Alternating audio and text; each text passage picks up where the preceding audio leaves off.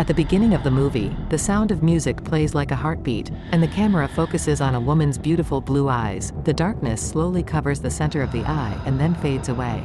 This change reveals a mix of blue and green colors that turn into a picture of a grand bridge over the sea. Then, we see Ren Amari and Jared Amari sitting on the sandy beach, wearing cool black wetsuits. Everything is calm, and Ren playfully tries to convince Jared to go back into the water, but he's unsure. However, when Ren shows him goggles and flippers, he can't resist anymore. They jump into the clear water together, starting an underwater adventure. The scene shifts, and we see Ren in a tall building room. There's a mysterious black liquid coming from her right eye. There are empty eyedroppers around, suggesting a connection to the liquid. A countdown shows that OtherLife's launch is in over 6 days. Ren talks to an interviewer from TDA, explaining how her education was disrupted because her brother almost drowned. She assures them he survived and talks about OtherLife. It's more than a drug, it's a kind of biological software that creates seamless memories on a chemical level. Ren visits her unconscious brother, a constant reminder of her mission. Using a headband and a laptop, she gives him the black liquid through his eye. Then she gets on a train, ignoring her father's call. She's in a busy workspace with Byron, who urges her to handle approvals. In OtherLife, she goes skydiving and wakes up with Byron. During the interview, her father is worried about the risks of her innovation and possible seizures. Ren compares it to the dangers of substance abuse. Her voice explains how she experienced a hiking trip, creating a perfect day using subconscious memories, and making a scripted reality with limits. Ren sets off on a snowboarding simulation, conquering a mountain before becoming trapped in an unsettling loop. After 6 days, Byron rescues her from this glitch. Undeterred, Ren is determined to fix it and believes in the popularity of the snowboarding experience. During a crucial sales pitch, Sam, the co-founder of OtherLife, presents it as purchasable free time, where users can enjoy grand adventures. He stresses that OtherLife is more than just simulation. It condenses years of experiences. The presentation concludes with Sam urging clients to envision their dreams within OtherLife. Ren arrives as Sam's co-founder and explains the technology's core during the meeting. Afterward, she and Sam disagree about the company's future. She meets Danny, apologizes for putting work first, and then leaves. In the interview, concerns arise about OtherLife's disconnection from reality and its isolating effects.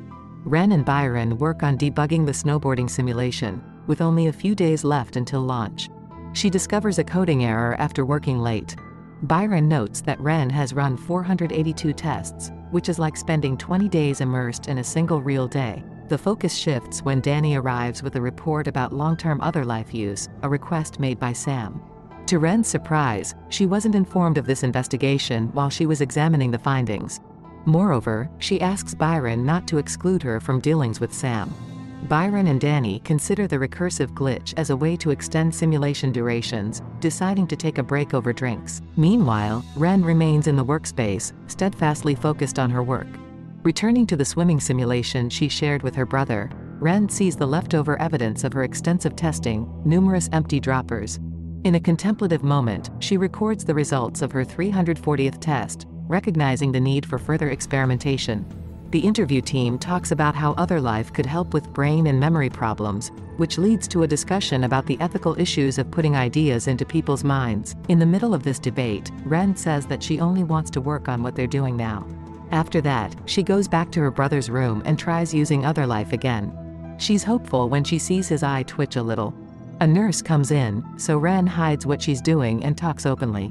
The nurse says that these kinds of responses are normal, which shows that there's a lot they don't know yet. Retreating home, Ren studies data. Byron and Danny call, updating her on missed events. An email from her father arrives, discussing withdrawing life support for her brother. The next day, Ren visits her father, a professor. They talk about OtherLife's morality and its potential to help her brother. A clash emerges, her father's concerns about human complexity versus Ren's belief in fixing it. Emotions peak as Ren asserts her brother's desire to escape. Her father seeks her backing for a tough choice. Ren's emotions unsettle her at work. She confides in Cass, seeking help to retrieve her files. Sam and Byron notice nanite stock discrepancies, questioning Ren about her experimental simulation. Cautious, Ren reveals little, sticking to its experimental nature. With Byron gone, she talks openly with Sam. He proposes repurposing OtherLife for simulated prison rehabilitation. Ren firmly declines, frustrating Sam and causing a heated argument. Meeting Dani, their shared turmoil connects them deeply. Conversation fades, vulnerability uniting them intimately. Following the tragic incident with Dani, Ren guides him through the snowboarding experience, contemplating the chemical essence of memory and existence. Their conversation unveils the stark reality of the technology's immersive impact. A casual mix-up leads to a catastrophic outcome. Dani ingests an experimental dropper meant for Ren's private use, sending him into violent seizures. As Ren summons medical help, the countdown clock ticks relentlessly, with a mere 5 days left until OtherLife's public release. Ren and Sam navigate the legal labyrinth with the company's legal counsel, a conversation that clarifies OtherLife's software nature as opposed to being labeled a drug. Sam requests a private conversation with Ren, seeking to unravel the details of the experience that resulted in Dani's demise. Strain and uncertainty linger in the interview as the question of Ren's ambition for technology looms unanswered. Faced with potential legal repercussions, Sam orchestrates a controversial solution to salvage the company's future. Ren reluctantly consents to a 1-year confinement in OtherLife, a plan that anguishes her as she grapples with Sam's ulterior motives. The notion of a 1-year virtual prison term initially repels her, but the alternative, legal prosecution for Dani's death, drives her reluctant compliance. In the testing room with officials and Sam, Ren begins her year-long trial in OtherLife. Isolated in a small chamber with a digital day counter, she follows a meticulous routine. The room resets each day, triggering strong reactions. Memories of Dani's seizure trouble her. Amid isolation, Ren probes her consciousness, pondering programming as resurrection. Memories of swimming with her brother intertwine. The confined space tests her sanity, and she finds comfort in unseen notes. Hope and despair mix as reality and simulation blur. The culmination of a year within the confining embrace of OtherLife's simulated cell arrives with day 365, marked by a foreboding red light. Yet, against her expectations, the room resets to its initial state, triggering a surge of panic within Ren. Desperation propels her to unleash her frustration, shattering the room's confines as her escape routine fails to function. A haunting wind's whisper becomes a beacon, revealing an opportunity for freedom through a hidden gap. Ren navigates a labyrinthine journey through plastic sheeting and arrives in a vast warehouse-like expanse, housing her simulated cell alongside monitoring rooms and supply stores. Discovery transforms into evasion as Ren confronts the guard and orchestrates a daring getaway, procuring a truck to facilitate her escape. Her path leads her to a bustling world, where familiar OtherLife advertisements pervade the scenery, and people go about their lives. Ren's first act is to reach out to the hospital, seeking an update on her brother's condition. Returning to her workplace, she's greeted by emptiness and alienation. New clothes offer a semblance of normalcy, but her past year remains a blur. A magazine cover showcasing Sam's face triggers a complex cascade of emotions. Engaging the police unveils an enigmatic puzzle. A missing person report filed for her, interwoven with evidence suggesting she had resided in Italy. Her efforts to explain the OtherLife ordeal and her role as a co-founder are met with skepticism, as no charges seem to have been filed against her. Sam's unexpected arrival offers promises of safety and explanations. Yet, Ren's wary instinct urges her to shun him. Evading his grasp, she embarks on an odyssey to find Cass, who extends a sympathetic hand, granting refuge and nourishment. Cass reveals the misconception that Ren had abandoned her life for an Italian journey. Furthermore, Ren discovers a startling truth: Dani's survival, a reunion that reverberates with emotional gravity. Ren, Cass, and Dani gather at a restaurant, their shared experiences woven into a tapestry of intrigue. Dani recounts his brush with the swimming simulation, an immersive ordeal that echoed the sensation of drowning, his recovery marked by a week of testing. OtherLife's launch proves triumphant, with confinement becoming a cornerstone of the company's innovation, leading to proposals for sentences spanning decades or even centuries. Ren's yearning for answers intensifies, spurred by the theft of her father's patented technology by Sam.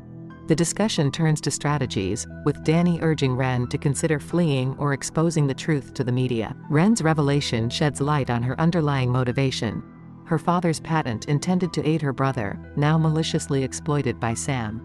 With Cass's ID badge in hand, Ren and Dani embark on a discreet mission within the building of OtherLife to retrieve her stolen data. In Byron's office, they confront him, using Dani as a distraction while Ren seizes her hard drive.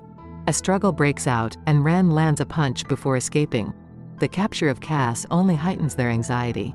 Hurrying to an OtherLife printer, they make their way to Robert's house, their last refuge. The empty house becomes a haven. Amid the urgency, they cherish a calm morning and share a meal. Ren's feelings of regret surface, leading to a heartfelt talk with Dani that eventually leads to an intimate connection between them. The image of Ren's eye, recalling the movie's start, reappears as she wakes up to the sound of her father's return. In a sincere conversation with her father, Ren reveals the truth about Sam stealing her work. The revelation that her father was the one who reported her missing adds a new perspective to her year of captivity. Ren goes back to the OtherLife printer, weaving together the various parts of her story. She exposes the unsettling truth behind Dani's experience in the swimming simulation, a subconscious choice that submerged him into a deep abyss, showcasing the unsettling potential of the technology. Ren's design intentions for the simulation were rooted in her desire to offer her brother Jared a lifeline. She created various paths within OtherLife that could lead to his escape and eventual awakening. Her version of OtherLife was built on the idea of rewriting memories, an idea both attractive and risky, like a powerful drug. Her fears mirrored a dark prediction of where the company was headed. Ren and her dad Robert want to slow Sam down. They ask TDA for a safety check so they can finish their version of the experience. Robert wants to wait, but Ren wants to print the experience right away. She goes to the hospital to help her brother, but he gets worse with seizures. Ren has to decide to take Jared off life support, which is sad. She feels bad about her choices. Her mind gets mixed up with memories, scenes from the testing room, and Byron's voice. Sam tells her that Jared is in a dreamlike world, which makes her think about how reality and imagination are connected. Reality continues to twist as Ren confronts her mind. She relives moments by the beach, caught within the shifting patterns of her creation. The sound of the crashing waves lures her towards surrender, while distorted voices guide her through a nightmarish journey into a crimson world. Ren wakes up once more, this time in the testing room. A whirlwind of emotions drives her to strike Sam before she attempts to erase the recording. Amidst the turmoil, she finds comfort in thinking about her brother, father, and Dani. With a newfound sense of calm, she sips tea, pondering her experiences and their significance. In the interview, Ren's ambitions become clear, a wish to offer others the chance to live remarkable lives that go beyond their imagination. With interviewer approval, the programming's release approaches. Sam and Ren have a bitter conversation where she regrets her actions and plans to leave. She aims for research, angering Sam, and leading to her departure. Amid Dani's funeral, Ren talks to her father about Sam. She urges him to visit the hospital, but Sam's call changes her plans. The office is now eerie. Facing Sam, Ren learns her escape became a basis for an exploitative experience. In a battle of wills, Ren resists Sam's manipulation, striving to maintain her integrity. The tension escalates as Sam's attempt to force her back into the simulation fails. The power struggle reaches its zenith, with Ren ensnaring Sam within the very experience he sought to exploit. Ren and Byron bear witness as Sam navigates the passage of days, a tense anticipation culminating in a catastrophic system crash. Ren's gambit to awaken Sam after his 365+1-day ordeal is imbued with a bitter irony. Her resolve forces Sam to confront the same prison that ensnared her. When the ordeal ends, Ren and Byron leave Sam to grapple with the emotional aftermath. In the aftermath, Ren shares a poignant moment of mourning with her father at the hospital. Their collective grief for Jared binds them in a shared understanding of loss and healing. The narrative concludes on the bridge by the beach, where Ren gazes upon the expansive ocean,